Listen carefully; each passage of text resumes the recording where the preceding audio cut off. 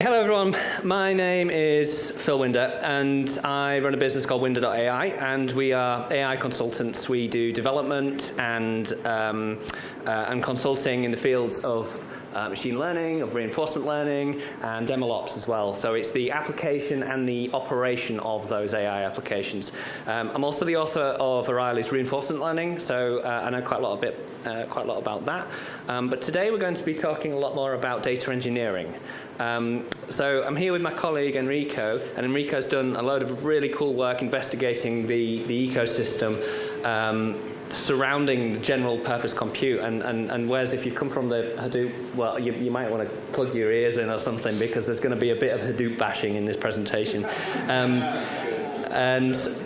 Okay, so in terms of the outline, I'm going to start digging into just some high-level concepts about what data science is, and specifically the life cycle of data engineering, because it is relevant to this project, and it is relevant to what Enrico's going to say, but you do need a little bit of background information in order to understand it.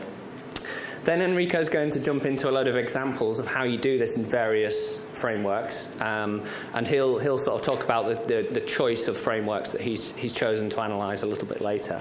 But then he's going to talk about the pain, and specifically we're going to try and highlight the fact, if you wanted to just get the 10-second version of this presentation, and the main reason why we're so interested in this project is that most data engineering and most data science tooling is rubbish. It's really not very nice to use. It's really hard to use. So if we have an opportunity to build something that is nice to use, that's going to be great.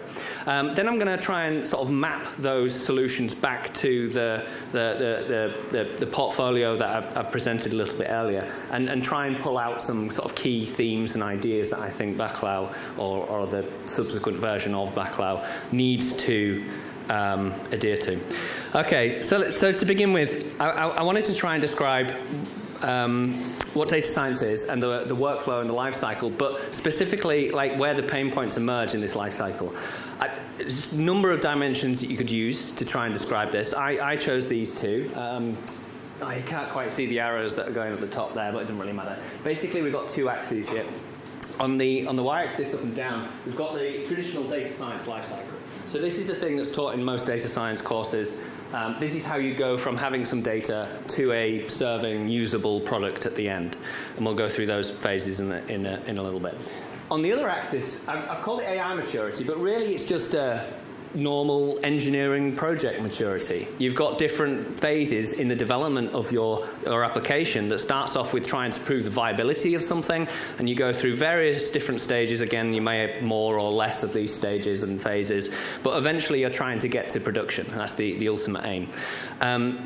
One of the biggest things one of the hardest things to describe to non-data scientists about this process is that jump from proof of concept to MVP, or that jump from MVP to production.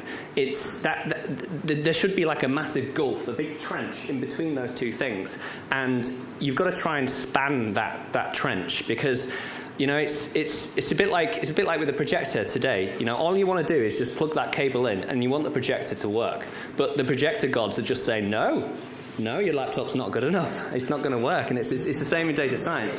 You've got your code. You've got this pandas code that looks really simple and really nice, and it's pre-processing your data. I just want to put it out there on the internet, or I want to put it out there on a cluster or something. And you've got to go through a complete translation process in order to do that, and it's really horrible. So yeah, on the left-hand side, we've got data, working with the data. We've got feature engineering, so that's working with raw data and turning it into something that's useful in the model itself.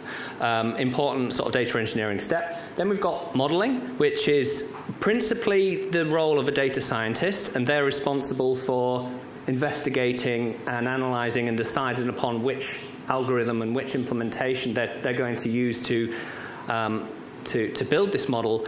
You go through some training process, the evaluation is trying to figure out how well you're doing, and then the deployment.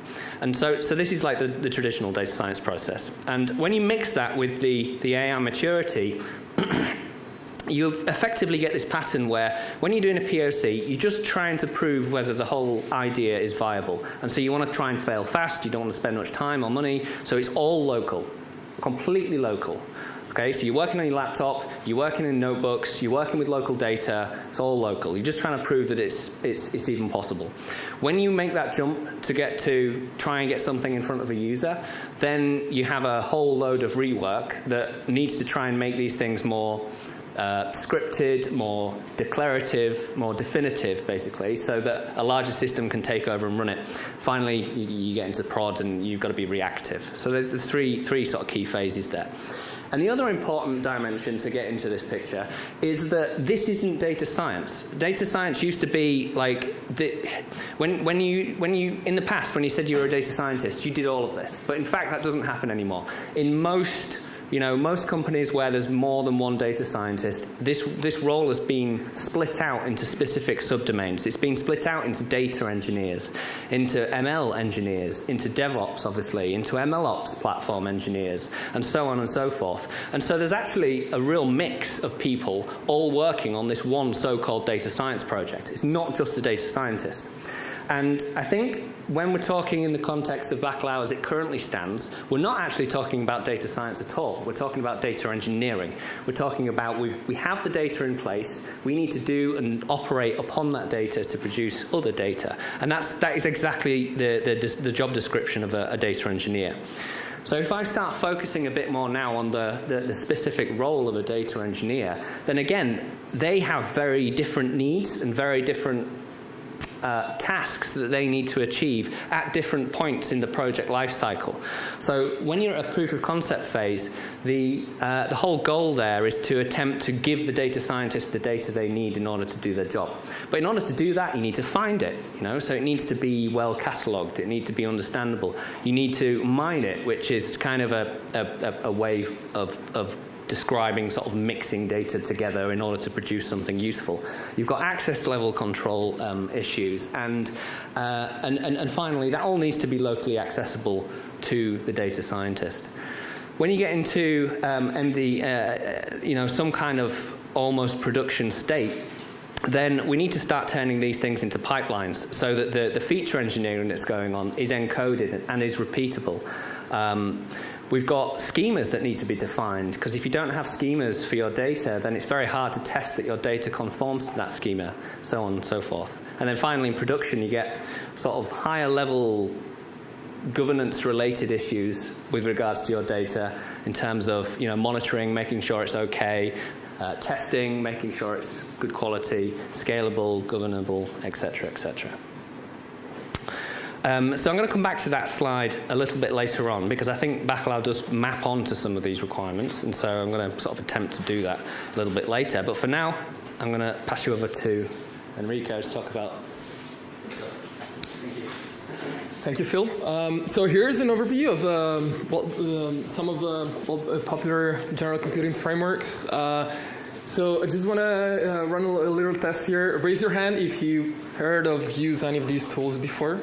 I heard some good laughs before. Well, that's cool. Okay, so just to recap quickly, we have Python, PyData kind of stack, top right, left corner. We have database systems in top right corner, and big data players at the bottom. Let's take a look at some of these. So Pandas is Python for data analysis. It's very popular because it's a data frame object. It's a table. You can run lots of interesting data managing on it. It comes with utilities for managing and sampling missing data and so on and so on. Very, very versatile syntax. Postgres is essentially a relational database.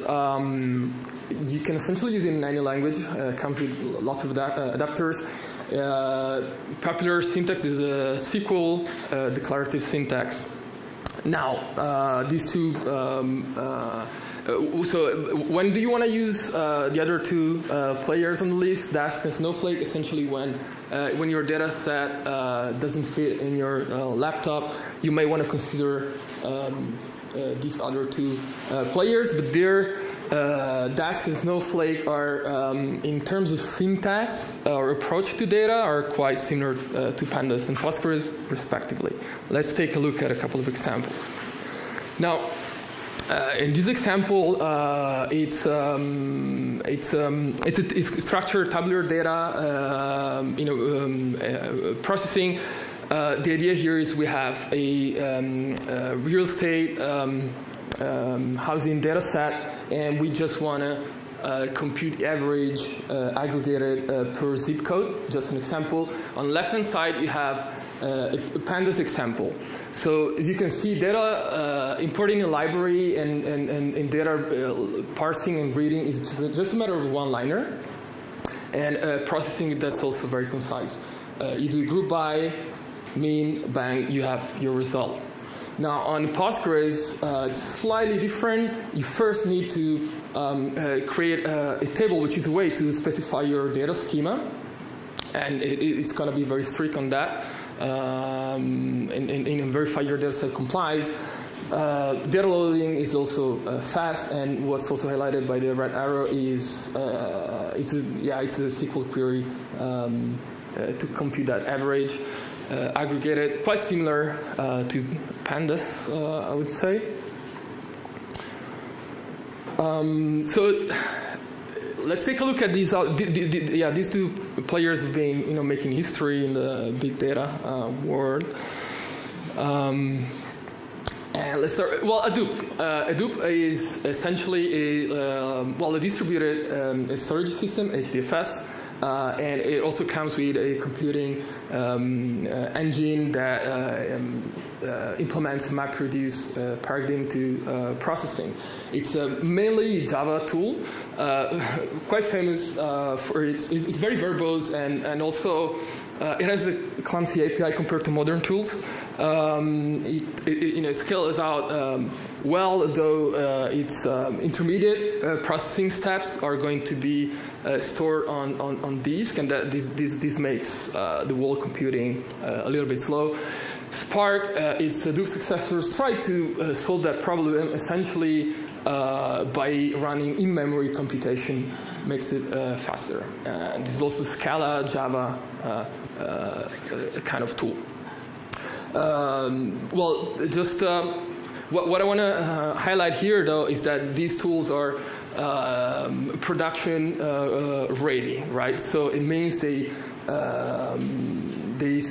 provide you stability, high availability, if well configured, and also I'll show an example later, but they introduce the concept of job and pipeline, and some try to have a more declarative syntax and scale out to very, very large data sets. Pandas, Dask, really hard to operationalize on at the deployment phase. Very, very good on large laptops. Let's take a look at an example of these two. Now, Spark. This is the same average house price example I showed before, and this is in Spark. That's a Scala code.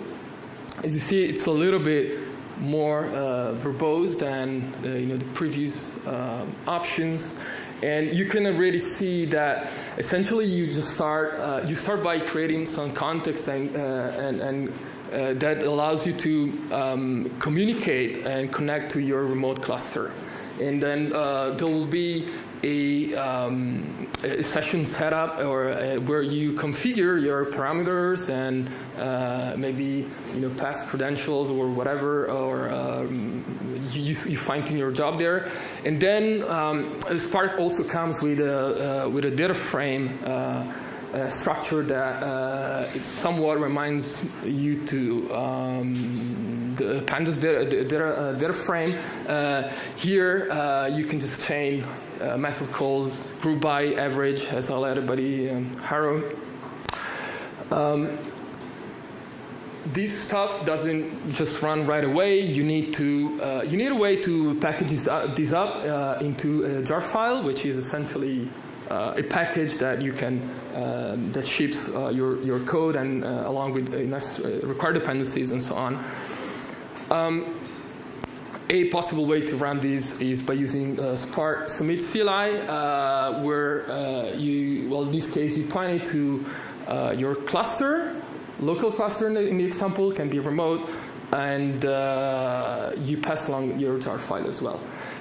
So this creates a job and creates a DAG, and this is essentially the first execution at a later stage when cluster will be able to process that. So you can already see it's quite different than the local kind of setup.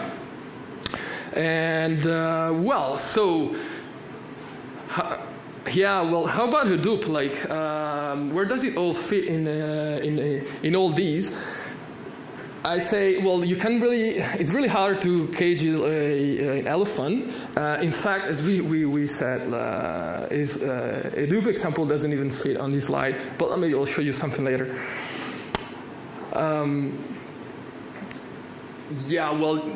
We don't really see the two axes here, but essentially the two arrows, but we have data scale on the x-axis and flexibility on the y-axis.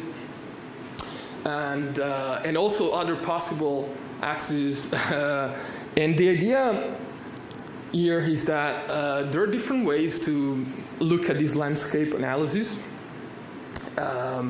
As we said, it's also it's really important to look at production readiness, for example, right? And in that case, you would be looking at the right-hand side of the screen.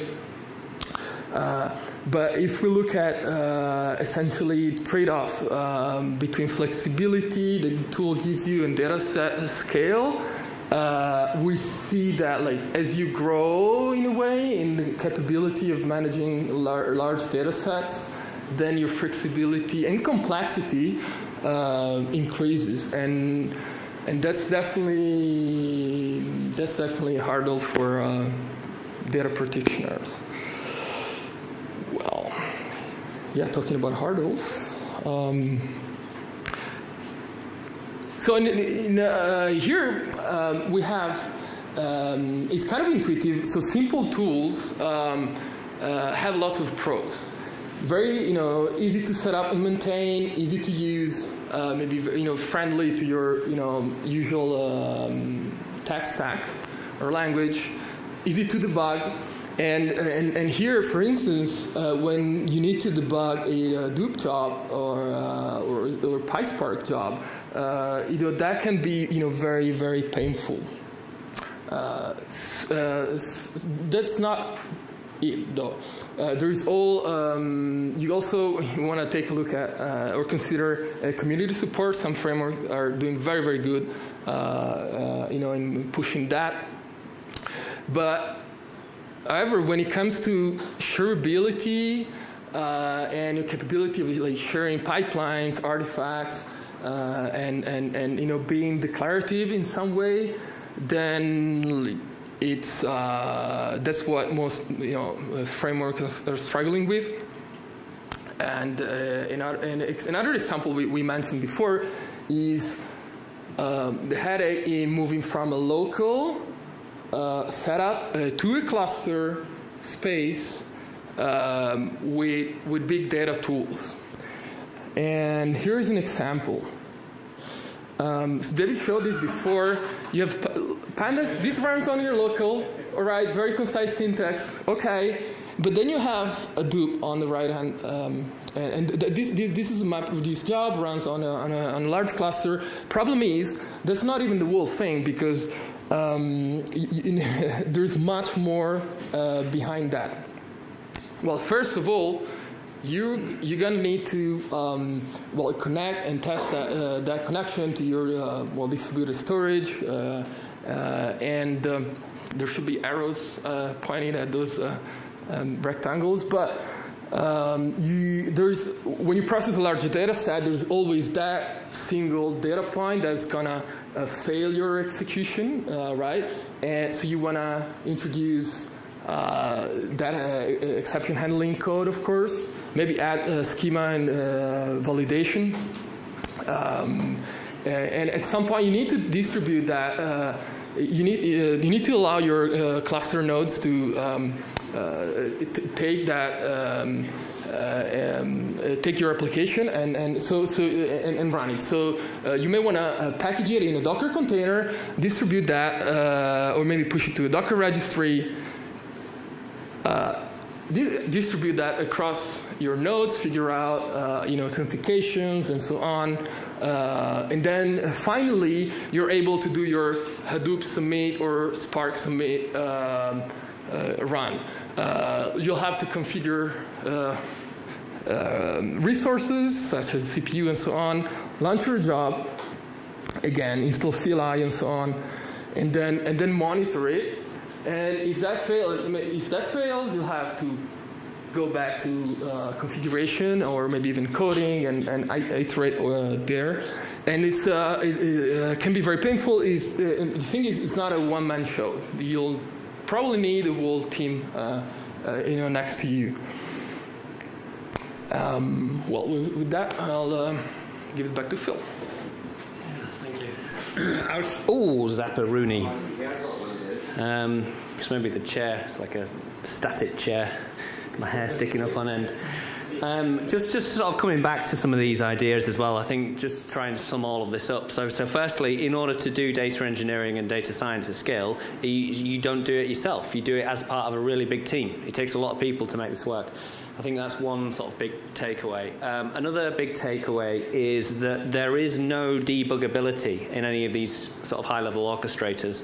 If you want to test your data engineering code, you just try it, and you wait until it fails. And when it fails, you then go through the horrible Java stack traces that are 600 lines long, and you figure out which little thing, caused it to fail. Stack traces, if you're lucky. Most of the time, it fails silently or routes your output to some node that you have no idea where it is. That's right, yeah. And even in Spark, which is somewhat better in terms of verbosity and usability and stuff, Spark excels in situations where it's doing like analytics like workloads, and they have put a lot of effort into trying to optimize the performance of SQL-like jobs.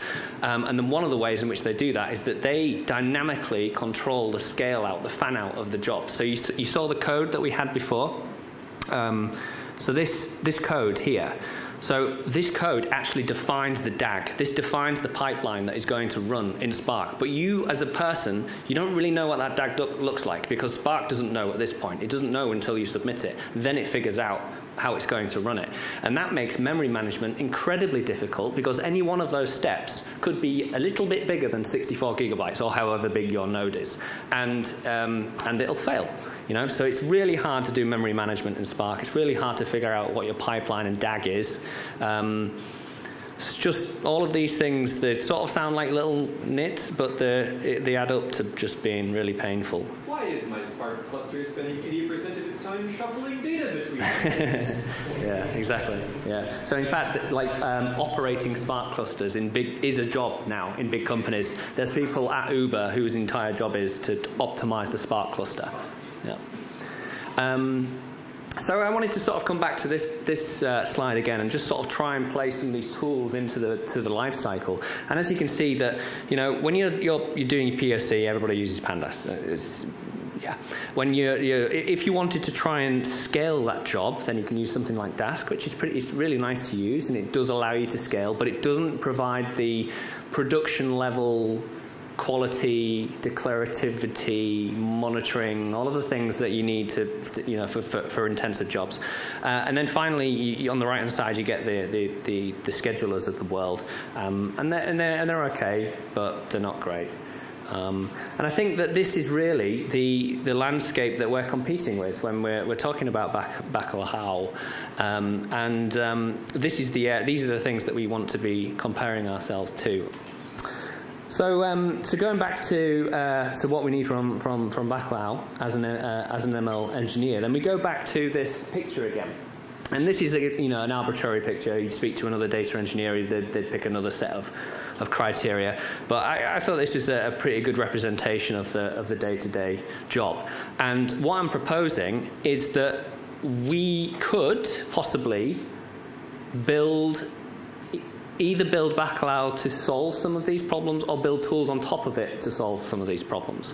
So, for example, I don't know, let's start from the bottom, like on a data access level, you know, companies need to have access controls in place to be able to control the use of data for legal reasons, for regulatory reasons, for business reasons as well. And they need that data to be exposed in some way, They need that data to be exposed in a catalog. It needs to be searchable, it needs to be findable, it needs to be observable to the people that need to see it. The data needs to work locally. When it comes to pipelines, we need to be able to, like in my opinion, I quite like specifying the DAG myself, actually specifying the pipeline myself, as opposed to letting the tool optimize it for me. And it's only because then in my head I've got a mental map of what the DAG is doing, and that helps me debug. You could argue that if you provide a better way of doing debugging, then maybe you can allow the framework to control the DAG a bit more, but I don't know. Schema. I don't know how you'd handle schema. And we could talk quite a lot, actually, at length about like how could we implement a lot of this. And I think basically what I'm saying is that we need to present Bacalhau in this way in order to get data scientists on board. We need to be familiar. We need to talk in familiar terms. We can't use the Web3 terms. You can't use the word DHT, which I didn't know until about 3 hours ago, because I didn't know what that acronym meant. You know, we need to talk in terms of data catalogs, not DHTs, and so on and so forth. So there's going to be some sort of interface that we're going to have to cross in order to talk in their language. And other things that have popped into my head over the day that I find really interesting. We've been talking about verification a lot in the morning, and we were talking about verification in the sense that we're trying to verify and prove that they did the work that they did. But because ML and pipelining and data is so uncertain in the first place, most of the time I'm not going to get attacked. It's not going to be this guy that's pretending to do work, and that's going to cause my things to error. It's going to be my fault that the things have errored. The data is crap, and I haven't checked it, and I haven't cleaned it properly, or my ML model is going to diverge and it doesn't actually learn. So I started to think about whether we could actually use the verification interface as a part of the testing and quality element of the life cycle, and the monitoring as well. So, like, if you're, in your little table that you showed, like, if we had a little cross when my model diverged, I ended up with a complete, nonsense model. Things like that. Then we've got sort of governance. A big thing that I'm a big advocate of is lineage in data science and provenance. And the idea there is that it's really important to know how your models were built and where those models were built from. You need to know that this particular artifact was trained on that data. So we've been doing some work with Ofcom, a UK regulator that's about to start regulating social media platforms to prevent online harm. And part of their remit is that they need to be able to they want the platforms to be able to demonstrate that whenever they serve some content to some users, they don't want people to come to harm because of that content. And so if a regulator comes into that business, they're going to want to know, what model was running at that time and what data was that model trained upon. The vast majority of businesses that we've spoken to, even really big ones, they can't do that. They can't do that because they don't know how to do it, or they can't do it because they haven't got anything in place. So anyway, I think that there's a big gap in the lineage market that I think we could also tackle, basically chaining data together to verifiably prove that this data set originated from that other data set. So that's kind of like a feature map. Like this is what you need to try and provide on a feature basis. But there's then sort of other dimensions that fit on top of that, like in terms of how well you do that. The first one is familiarity and ease of use. It's the UX. We've been talking about that a lot already. Flexibility. This is a big one. So Spark and Hadoop are very locked down in terms of what you can use and what you can do. Trying to keep it as flexible as possible to allow the data scientists to use the data engineers to use whatever libraries they want to use. That'd be great. Scalability. That's when people talk about production ready, they're usually saying scalability. It needs to scale. Declarativity, and that's how well the lineage and provenance and declaring your pipelines up front. And production readiness, of course.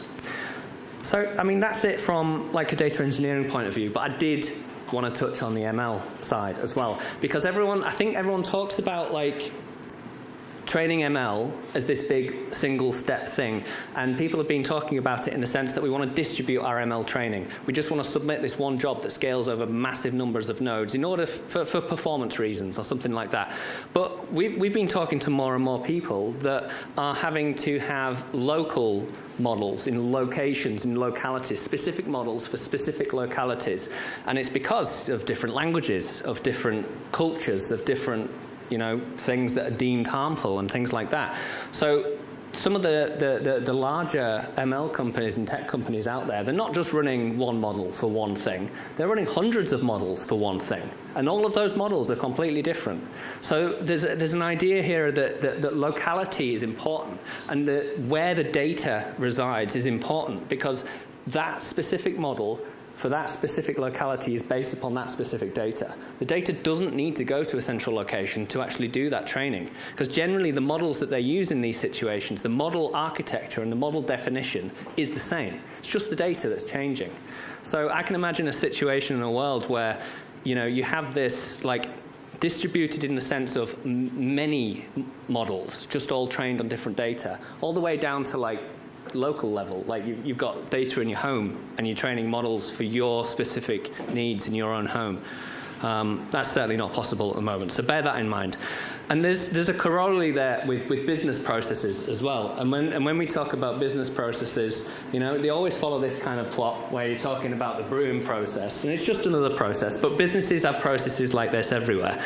And we've worked with a client at the moment who is trying to fully automate the paper manufacturer. So they're trying to automate going from wood pulp to bleached white paper.